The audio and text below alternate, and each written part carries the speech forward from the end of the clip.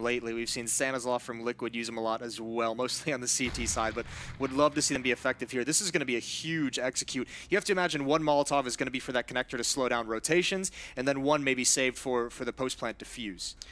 Bolts probably is going to be shooting through smoke, which at this angle, I mean, it works some of the time, so if we can get lucky, that would be great. Smoke just a little bit delay. Actually, there's not going to be one. It's just a firing squad, and Bolts is going to be going down. Great click from Fur, taking away Taz, and now they're just dropping in numbers on the VP side. Bialy is down as well. The bomb not even planted yet, and Pasha's alone against 4. Fur will take him down for the triple, and SK are going to win that round. It looked like